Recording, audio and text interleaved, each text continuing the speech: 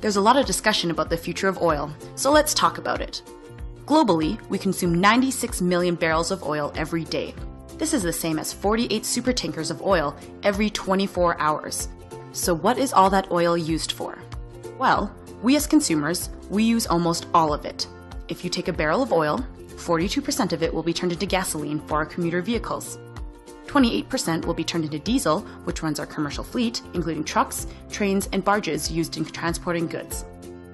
12% is split between fuel oil and aviation fuel for heating and travel, respectively, and the last 18% is used for asphalt, petrochemicals, and plastics. Oil has no substitute. Renewable energy, nuclear, coal, none of them can create the gasoline, jet fuel, or asphalt that runs our communities. Understanding the future of oil demand ultimately means understanding the future of population. Let us explain. Canada is a part of a group called the Organization for Economic Cooperation and Development, or the OECD, made up of Canada, the US, most countries in Europe, and a handful of others, which are what we often refer to as developed nations. The OECD has 1.3 of the 7.2 billion people on Earth, and we are by far the biggest energy users. However, our population is stable, and we are becoming more efficient with our energy use. The developing world is a little different. While China has settled out at about 1.4 billion people, or 5 times the population of America, the rest of the developing world is still growing. India, who already has 1.3 billion people, is estimated to add another 300 million people by 2040. The rest of the world, including Latin America, the Middle East, Asia, and Africa, who already have 2.9 billion people, will add a further 1.5 billion people in the same period.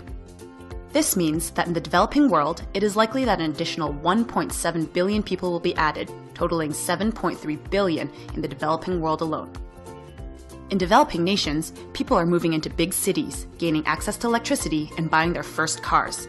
Each person in the developing world is estimated to increase their energy by more than 60% by 2040 as they move towards a standard of living the developed world has enjoyed for decades. Of the 96 million barrels of oil produced today, it's split about half and half between developed and developing nations.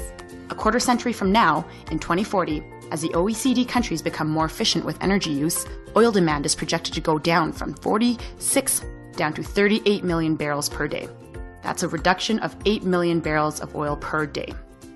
In contrast, developing nations, who currently use 41 million barrels per day, are projected to use 26 million more by 2040, totaling 67 million barrels per day as the result of increased urbanization. Combined, this means over the next 25 years, despite a wide adoption of the electric car in wealthy countries and increased energy efficiency around the world, the global demand for oil will likely go up by another 18 million barrels per day until about 2040, where it is expected to level out and start to decline. In other words, growth in population and increased urbanization will outpace the electric car and energy efficiency for oil consumption. These are projections from the International Energy Agency, the gold standard of energy models. The biggest unknown for the future of oil demand is the rise of the electric car.